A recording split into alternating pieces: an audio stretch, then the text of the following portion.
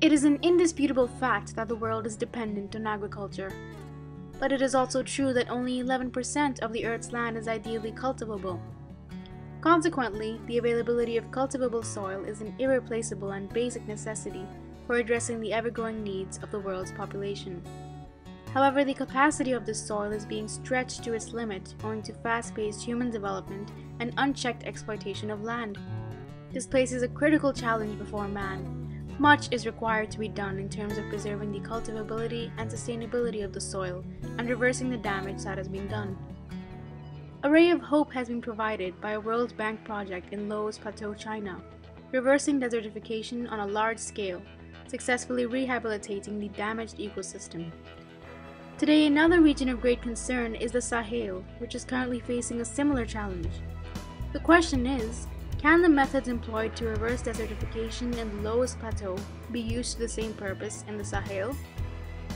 In order to address this question adequately, we need to analyze both similarities and differences between the two scenarios, in terms of geographic, demographic, and political considerations, and technology. Quite like the Loess, Sahel is also a semi-arid region, very prone to erosion and desertification. The two areas follow distinct rainfall patterns.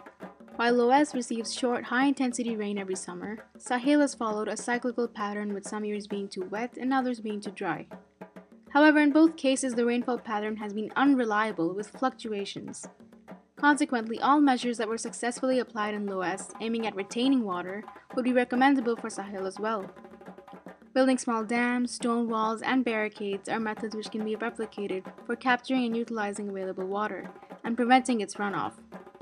Similarly, rehabilitation of ecosystems through plantation of trees, shrubs, and natural vegetation will benefit the environment, not only by retaining water through its root systems and holding the soil firmly in place, but also by providing canopy to the land and protecting it from sunbaking and cracking in the extreme heat of the Sahel.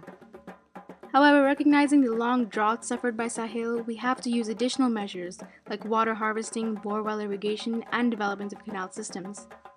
Despite going through a long-term drought and the rainfall remaining very low over the last decade in the western part of the Sahel, it has been observed that the runoff and river discharges have increased paradoxically in this region. Recognized as the Sahelian Paradox, this has been noticed in rivers like Nakambe River and riverbank tributaries of the Niger River. Recovering water from these by linking them to canal network will be like making amends for the runoff water. It may also be worthwhile to connect the other major rivers of the region like Senegal and Niger rivers, and even to divert plentiful water of rivers from Congo. Since unlike Loess, the terrestrial features like steep slopes and gullies are not part of the topography of Sahel, measures like conversion of sloplands to terraced lands and use of sedimentation storage dams for filling gullies may not be relevant here. Similarly, measures taken in Loess like greenhouses may not be relevant in Sahel owing to the much higher temperature range here.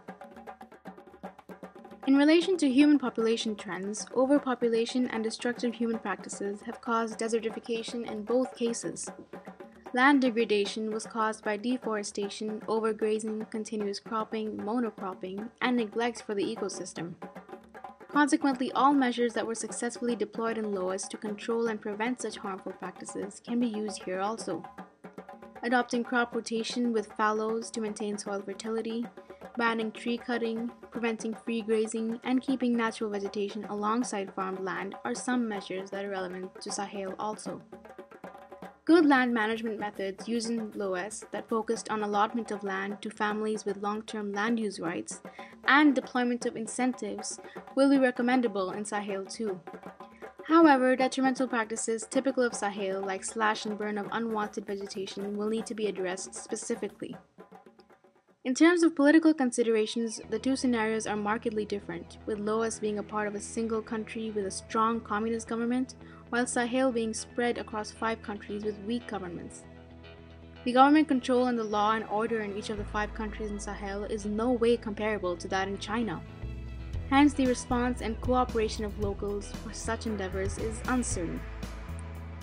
Additional challenges in Sahel are in form of conflicts resulting from migration of people fighting for scarce resources and corruption hampering development. Consequently, additional efforts need to be made to ensure that international aid is used for the desired purpose and percolates to the right people. A determined effort is required to make the 5 nations of Sahel as well as some neighboring states cooperate constructively. Educating them about mutual benefits of reversing desertification in Sahel will help. River water sharing and transnational irrigation networks could be important examples of such cooperation. Despite huge technological advances across the world, Sahel remains to be pretty backward with respect to availability and use of technological solutions. Consequently, it will be hugely dependent on international aid for ready-made solutions. Though weaker in technology, Sahel may be in greater need of it for things like drip irrigation, advanced agricultural techniques, and lift irrigation for canal networks. Technology for mapping land using GIS, as shown in Loess, will be pertinent in Sahel also.